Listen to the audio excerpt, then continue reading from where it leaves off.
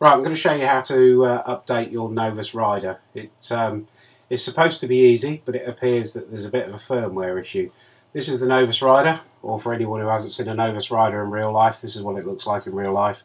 Simple unit, great little unit to be honest. Turn it on, get a simple display, voice alerts. Welcome. Fasten your seatbelt. A few buttons on the top. So you can do the updates accordingly, and then on-off switch on the side. First of all, turn your rider off. Make sure that you've got a USB update cable. So standard USB update cable that comes with the rider, keep that handy, you're going to need that in a minute.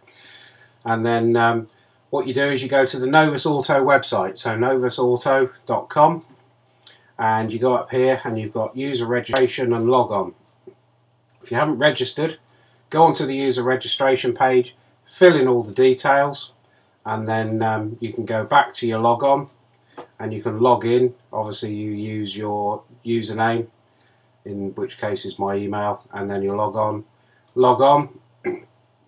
So we're logged in, and what we can do now is we can pick the Novus Rider. So we can do our product. So we've got my account. We select the product, in this case Novus Rider 700, click on that, and then down the bottom we've got some files. You can see here voice file, firmware file, your latest database, and the update program. Now the trick is, get yourself a little page up on your desktop, and obviously you can right click, you can create a folder. So we want a new folder, and we'll just call it Novus for the sake of it. Just remember that one, don't ignore the fact that I've already got some up here. Now what we want to do here is we want to click on the update program, and you'll notice as I'm doing the update program down the bottom here, it's downloading. And what we can do now is we can always open it, or we can show it in the folder. So here it is in the folder. So what I'm going to do is just take my install program and drop it into my Novus folder, which you can see here.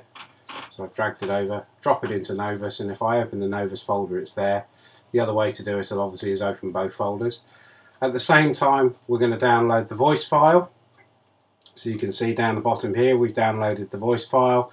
We'll show it in the folder. There it is, it's highlighted. Drag it across into your Novus folder, and do exactly the same for your firmware file. So there's the firmware, show it in the Finder, there's our firmware.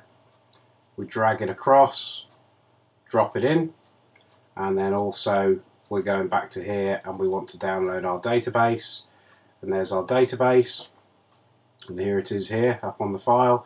Drag it across, and we have now in our folder. So if we close this one, this is our download folder. And if I clear this one down here, which is where we've done the downloads, open this one up, now we've got our Novus folder. We've got the install file, we've got our voice file, we've got our firmware file. You may not have the one after yours. Mine has the one after there because I've already downloaded it, so this is in effect the second copy, and this is our database file. What you can do now is you can drop your Novus Explorer, in my case Google Chrome, and what we want to do is install the firmware, or install the software first. So double click on the software, agree to run it, and we'll get our Novus We Can Go software page up. Just go down here and click next, and then this allows, as it says, this allows you to update. So we click on next again, accept the terms and conditions, click next, and then decide where it's going. Now usually it's easier just to leave it as the default location. We click next, and then basically what it's going to do is create a desktop item. So we click start, job done. We select our language in English, and now what it's doing is it's installing the USB driver, and you click next down here, and you just let it go into the default location. Click next, and then click install, and it will install the drivers. And then when it's done, click on finish, and then you'll get another box that comes up that says installation complete. Simple as that. At no point have you plugged in your Novus Rider at this point. All you've done is installed the We Can Go software. All it's then done is set up on your web page up here. It's put up a little icon, your little Novus We Can Go icon, which you can see me moving around. So if we just put our icon here for the moment, and then we've got our 3 other files that we'll need in a little while.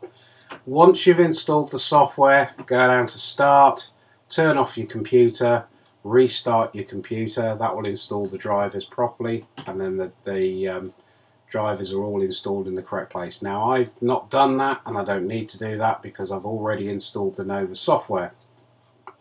So really now it's just a case of losing this window. I'll just minimize it for the moment so it's out of the way. We'll chuck it up out of the way there, and then what we do is we get our USB cable, plug it into your PC. Nice and simple. Don't plug in your Novus Rider. Open up the software, so double click on the software. Make sure you've got an internet connection at this point. If you don't have an internet connection, this software will appear to load and then just disappear again. And you'll notice up here we've got USB-X, we've got connection, we've got reset, we've got English, and we can choose French, English, Spanish and Italian. Mine's already set for English. Sometimes they'll come with French already applied. If it's French, you'll notice it's slightly different, and even this will be slightly different, but it's still the same apply box. So English and apply. Then what we do is we connect the Novus Rider 700 to our USB cable, and what you'll notice is when you connect it you'll get a red light, but at this point I haven't turned on the Novus Rider. If we turn the Novus Rider on at this point, it will go through its usual startup. Welcome. 1701 is the previous database, and then we see 5 and 0, which actually means S, and 0, which is the amount of satellites the unit's receiving. And you'll notice at that point that the unit now is doing not much, but our software has changed slightly. Up at the top here you'll see USB OK, and you'll see some new boxes open up here, which is update, setup and points of interest. We've still got the reset, we've still got the connection. Now the first thing you need to do is click update, and on the update you can see here that we've got the latest database, a EU database, we have the latest voice file, but according to this it says we need an update, and it says we have the latest firmware. All of which, as far as I've found out, is lying, and you'll notice here it says auto update. Now what we do is if you do an auto update, this unit will just go off and do all the updates that it needs to do, which technically is the way that the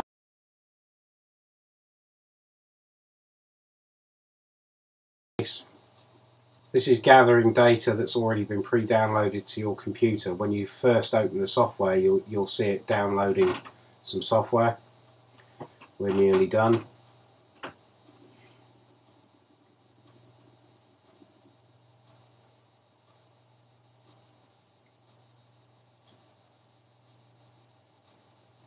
You'll notice on your unit it should be saying up, which means update, and then it says update complete, please disconnect unit. So click OK.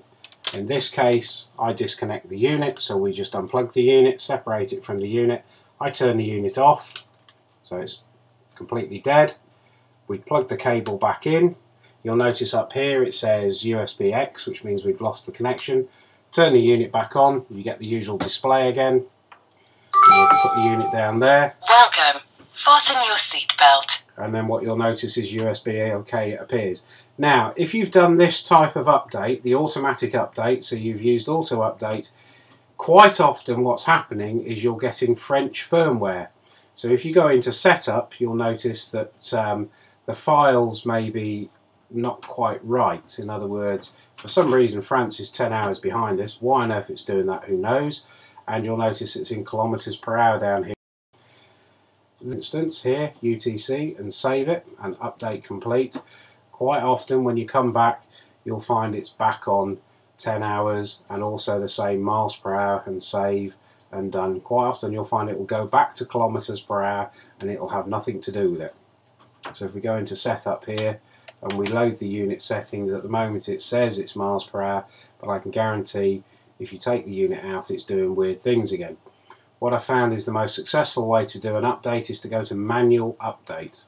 And first of all, do the browser here for firmware, click on the browser, point it to the file. So in the case earlier, I told you that on my desktop I had saved a folder called Novus, and there's the Novus folder.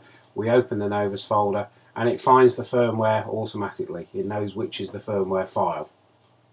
Click open, and now the firmware is in there and it says update required. I click on update, we'll put the firmware in.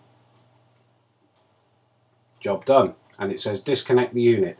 Do what it says. So you've got the unit, disconnect the unit, the software resets, turn the unit off, turn the unit back on. And in fact, in my case, what I need to do is turn the unit off, plug it in, turn the unit back on,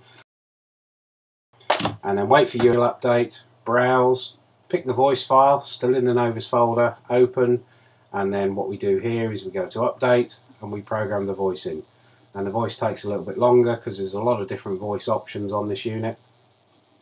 So while it's programming that in, we now have firmware and voice file both saying updates are required. Ignore that. Don't worry about the fact that it's saying updates are required.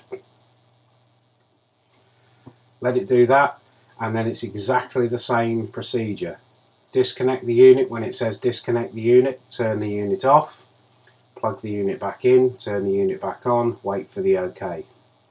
So you'll see here, we've done it. We click OK, we disconnect the unit, we turn the unit off, we turn the unit back on, and we can plug the unit in, and it doesn't really matter whether it's unplugged or in. Fasten your seatbelt. And then we get the setup file, the update file. Now it says the database is fine, but just for the sake of it, manual update, browser, database, open, and then do your update. And this again, this takes even longer than the voice file. What you've done here is you've manually injected the files that Novus is showing on their website. You'll notice down here, these are the files. These are the files that room for error and it rider. It's already set as kilometers per hour. And you'll notice here they give you a little notice here that says please note, check your settings. And while I've been waffling on there, you should notice that we've done. So we click OK, disconnect the unit, turn it off, and then reconnect the unit and turn it on. Let it do its thing. Wait. What you can do is you can go into volume, typically 60 is a good one. You don't have to have smart mute or any of the other settings on if you don't want to. Down here you'll see it says UTC 6. When it's winter time you want 0. So scroll down until you see UTZ 0 here, so you can have different speed limit selections. So if we have it on, we can check a speed. So for instance, we can have it warn us if we go over 80 miles an hour, for instance. I'm not bothered about that. So save sends them to the unit, load loads the settings that are already on the unit, and reset will reset it all together. POI, this is where you can reset is a master reset for the whole system, back to update, back to connection, and then the job is literally done. And that's how you do a Novus Rider. So the trick is manual updates. When you do the update, use the manual update and do that an hour. And then save everything, and what you'll have is a Novus Rider that's designed for the UK. Obviously if you go abroad you've still got the continental database on the unit, but it is as simple as that. If you is available on the internet all the time, it's readers and